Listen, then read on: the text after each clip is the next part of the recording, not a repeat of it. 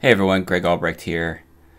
I wanted to walk through an integration I put together recently with Wade Smith down in Australia.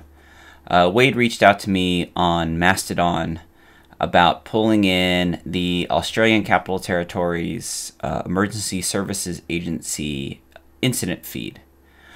For those of you unfamiliar, the Australian Capital Territory, ACT, is kind of like Australia's equivalent to, in the US, our Washington, D.C.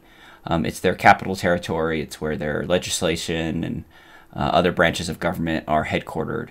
And like any good municipality, they have their own emergency services agencies for fire, medical, things of that nature. And what's cool about ACT is they actually publish a couple of data feeds of their incidents.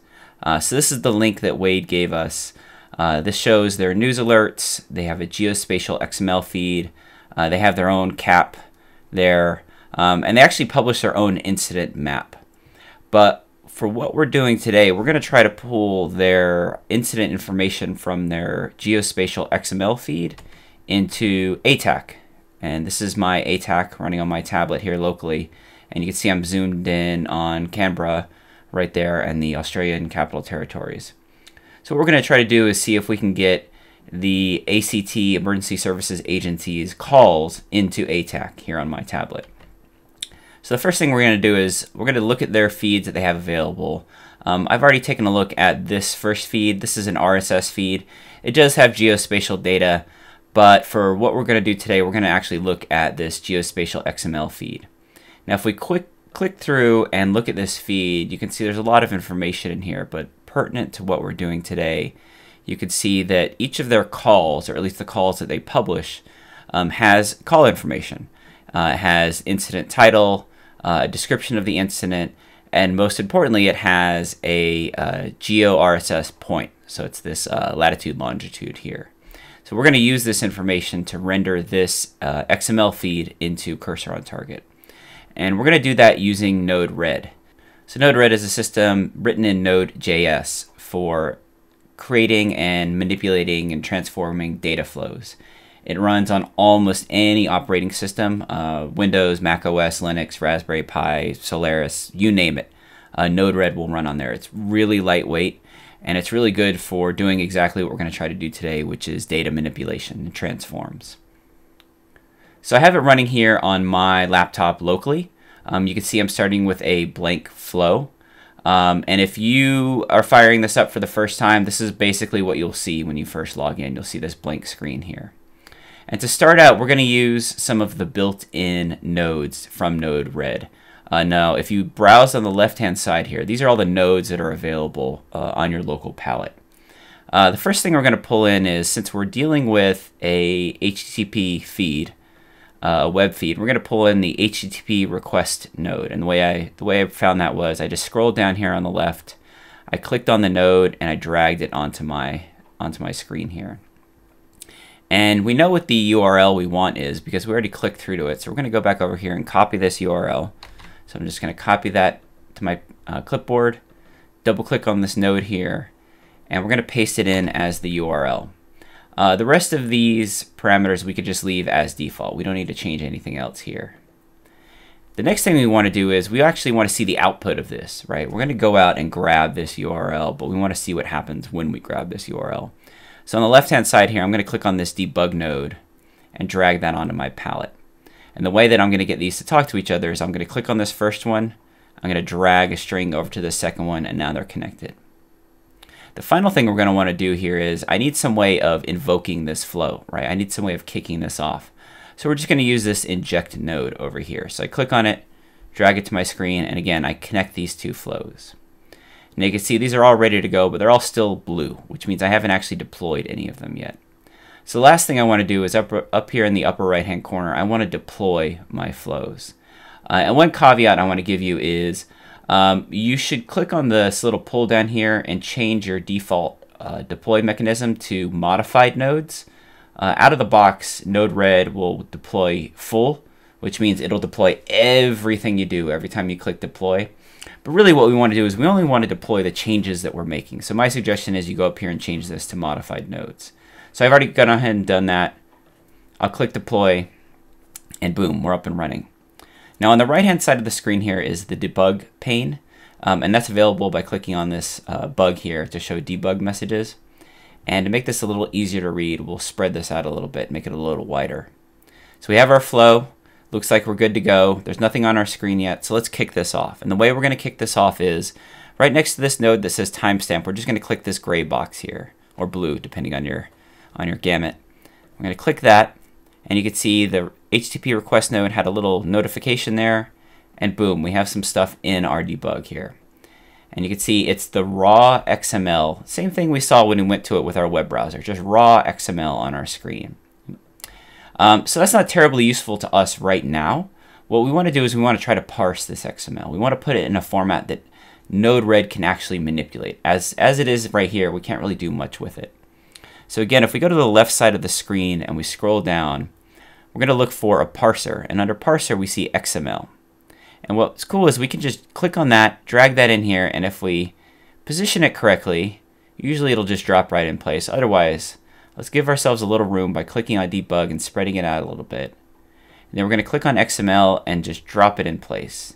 And you'll see how when I'm hovering over that line, it gives me a dotted line, and that indicates that I'm inserting this node into this flow.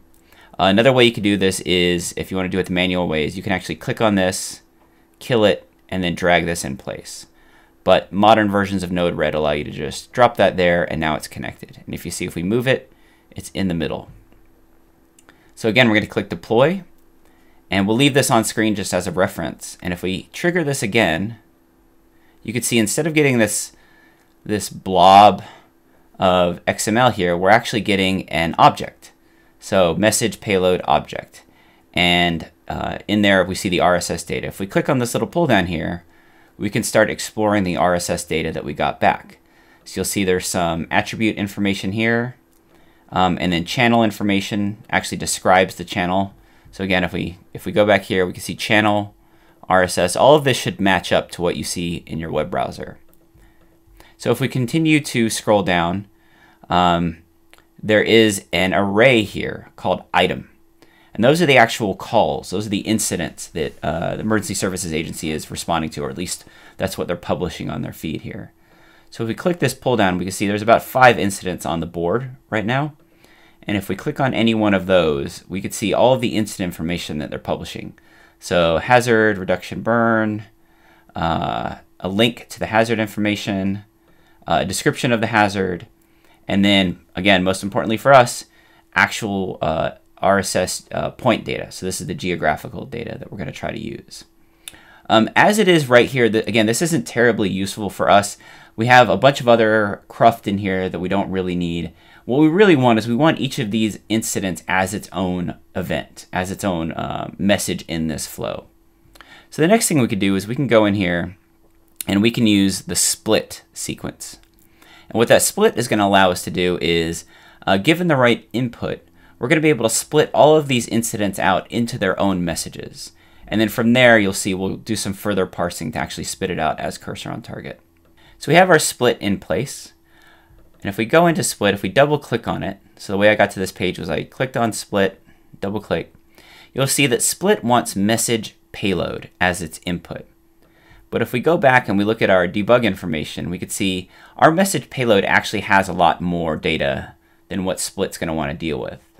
So what we're going to want to do is we're going to want to rename our payload to match up with the data that we're trying to split up. So we're trying to split up these 6 calls that are on the board down here. We're trying to put those as our message payload because that's what split is accepting. So if we go back to our palette and we go to the change node, I always get change and switch mixed up. I'm sure you might too. If we pull in the change node, that'll actually let us manipulate the payload. So we're going to double click on that and we're going to say, let's set the message payload to this, to what we're actually receiving in. So we're going to get rid of all the rest of this stuff and just flatten it to this array here. And here's how we're going to do that. You can see set message payload to the value of, and if we click this pull down here, we click message, and we're going to set it to the value of payload, right? So we're looking up here, payload, and then RSS, because that's where we're at here. and then channel, because that's where we're at here. And then if you notice, channel is actually an array. So conceivably there could be, we're on the first item in this array, there could be multiple channels in this, but there's only one channel, but we still need to be able to reference that.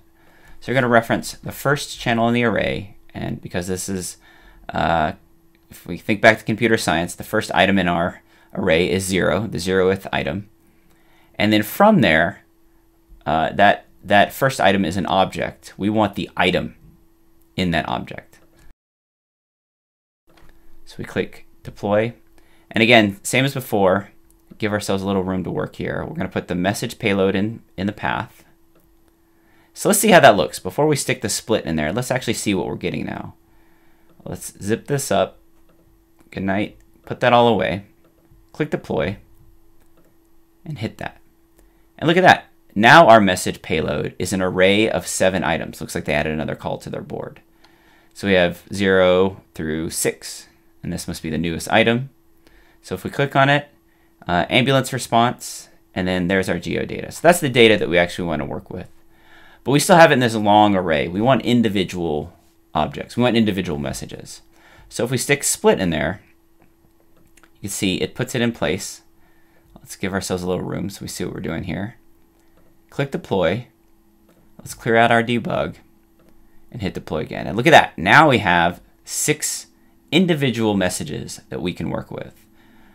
We have the first item all the way through the last item. And if we click in here, we see the geodata, we see the title information, everything we want to know about all these different calls.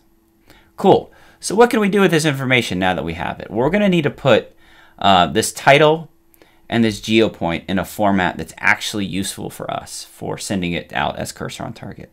We're parsing it, we're getting it in a good format, but we need to go from there. So I'm going to jump over to a working example that I've set up. And if you'll notice, it actually looks very similar to what we already set up. We have our trigger on the left here. We're going out and we're grabbing our XML feed. We're parsing the XML. We're renaming that payload. Remember, we had to dig really deep down into that object. And then we're splitting it up. And you'll see once I split it up, I'm actually spitting the output of split to these 2 orange or pink, depending on your gamut, nodes here. And these are function nodes. So the way I created these was I clicked on it, I dragged it, and I brought it over. And let's take a look at one. Let's take a look at the first one, the red map one. This is what's going to let us create a map that we can actually view on our screen. So what I'm doing in here, I've double clicked on it and I'm actually opened it up. And it's actually showing us JavaScript. So one of the neat things you can do in Node-RED is you can actually put in straight up JavaScript or straight up Node.js and run that against your data stream. So the first thing I'm doing in here, and this is just my own personal practice, you may have other ways of doing this, is I'm copying the message payload that we're receiving into a new variable. That way I can manipulate it. It's referenceable. I don't have to keep going back into memory and getting it. I just have it referenceable as this new variable called PL. And then the next thing I'm doing is, if you remember that RSS point, geo RSS point that we're getting, it's in a weird format. It's not a format that's actually useful for us. It's this latitude, space, longitude string. Well, we don't really want it as a string, and we don't really want it with this space in here. So what we're going to do is we're going to extract it, and we're going to split it using the JavaScript split function. And you might also notice that I'm referencing this attribute using this bracket format, and that's because the name of the attribute has this semicolon in the middle, and we can't use that with dot notation in JavaScript. So that's the only reason I'm referencing it this way. Otherwise, if you look down here on line 9, line 9, I'm referencing the title attribute, but I'm just using the dot notation, and that's because the title attribute doesn't have any funky characters in it. So I'm looking at the payload, I'm extracting geo RSS point, and again, it's a list, so we're just extracting or an array in JavaScript. We're extracting the 0th item of the array, and we're splitting it up. So we're going to go from having this string with a space in the middle to having 2 strings in an array that we can reference. From there, we're going to create a new payload. Right? Node.js communicates by payload. So we're going to receive a payload, we can manipulate our payload, We can assign our payload to a new variable. And then we're going to create a new payload for our output. And what's going to make up that new payload is we're going to create an attribute called name. And we're going to assign name to the title that we received. And then we're going to set latitude to the first point, the first item in the array that we extracted. And we're going to set longitude to the second item in the array we extracted. Again, right? Here's the first item, here's the second item, first item, second item, latitude, longitude. And that's it. The output of this is going to be an object, message payload, that has three things in it: name, latitude, and longitude. That's it. What are we going to do with that? We're going to spit that into the world map node. Now, world map doesn't come with Node-RED out of the box, but it's really easy to install. In the upper right-hand corner here, if you click on the sandwich menu or the hamburger menu, pull down and scroll down to Manage Palette. If you click on Manage Palette and then click on Install, all you got to do is punch in world map, and you'll see world map will come up on here. And if you don't have it installed already, there will be an install button here, and you click it, and now you have world map. And if you already have it installed, you should see it here under the nodes screen. You can see Node-RED contrib web world map. So I've already got it installed. So if I scroll down here on my palette on the left, you can see under location, I've got world map. And I've already dragged that onto my screen here. And if we look at the help for it, and the way I'm going to view the help for it is, if I click on the help icon here, it looks a little textbook. And then I click on the node, it will actually show me the help for that node. And world map expects really only three things in its payload. It expects a name, a latitude, and a longitude. And if you recall, that's all we're giving it. We're giving it a name, a latitude, and a longitude. If we double click on it, we can actually configure it. And you can see I've already configured it for a center point here in the Australian Capital Territories. And then I've given it a web path down on the bottom, so just /ACT. And that's going to be relative to your Node-RED instance. So you can see I have it running here on my local host, same as my Node-RED, and it's at /ACT. So there we go.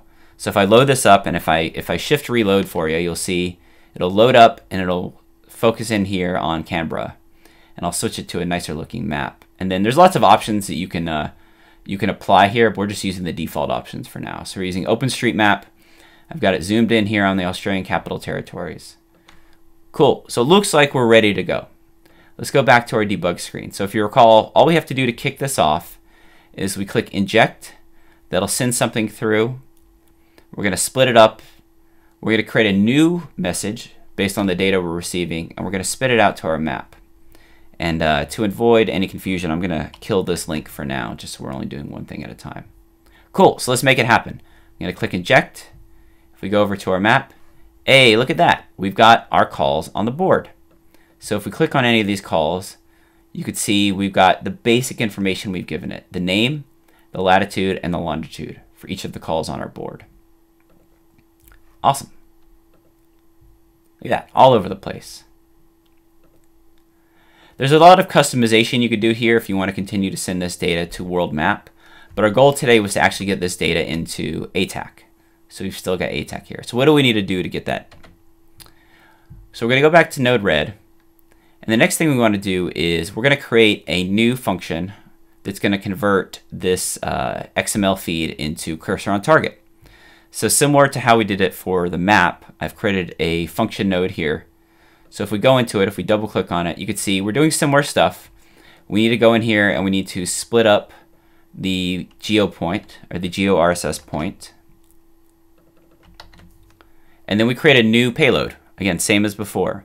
This one's a little different. This one's in a format that the next node we hand it off to is expecting. The next node we're going to hand it off to is the ATAK node, and it expects a specific format so that it can turn this data into cursor on target. And the minimum variables we're going to need in there are shown here on the screen. We need to set a time, stale, start, a type, a UID, and point information, so latitude and longitude. I've included additional data in here, like a call sign, which will make the point a little easier to display in ATAK. And there's tons of things you can customize in here. You might even want to go in and set a more unique UID, but this is what we're rolling with for now. So we're going to take the title, same as before. We were using the name. We're setting it to name. Now we're setting it to call sign. Otherwise, latitude and longitude are still the latitude and longitude we're extracting here. So how do we actually turn that into cursor on target? Well, we're using the ATAK node. So if I click on that node, here's the help page for it. Here's the attribute to the payload it's expecting. If you don't have this installed, again, you can go up to your sandwich menu, go down to palette, click on install, and search for ATAK. And it'll be node red contrib ATAK. And go ahead and click install that. Once it's installed, you should see it here on your left screen. And this node we have here came from our left side. Under parser, there's a ATAK node, and just drag that into place. So any data coming out of here is going to go to the ATAK node. The ATAK node is going to spit it out as cursor on target. So before we actually do anything else with it, let's look what that cursor on target will look like. So I'm going to put a debug node in here. And we connect those two. And now I'm going to add this inline. And there's no limit to the amount of outputs you can pipe this to. You can see I have 2 here. Most of the nodes leading up to this have 1 input and 1 output.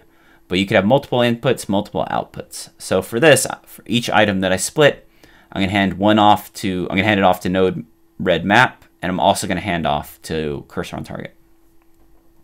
So I hit deploy, hit that, and look at that. We have a lot of well-formatted XML cursor on target here in our debug window. So what can we do with that? Well, we could copy and paste this and do something with it if we wanted to, but what would really make this helpful is if we could do something like send it directly to ATAK. So that's what we're going to do next. I've added a network node in here. So if you scroll down on the left to network, you have a bunch of options for networking: TCP in, TCP out, TCP request, UDP, UDP out. I've dragged a UDP out node to here, and I put in the default ATAK multicast address and port. So ATAK's default multicast message port is 6969, and its default group is 239231. I have a pretty basic network at home. My tablet is on Wi-Fi. My laptop is on Wi-Fi. Multicast works here. Your mileage may vary at home. I'm sorry if you have to fight multicast problems, but for the sake of this video, we're going to assume that your multicast at home works. And all we need to do is connect the output of this ATAK node to the input of our UDP node and click deploy. So we don't have anything on screen yet, but if we go in here and we inject, you could see that calls start showing up on our screen. And there's no other additional data in here other than positional and title information.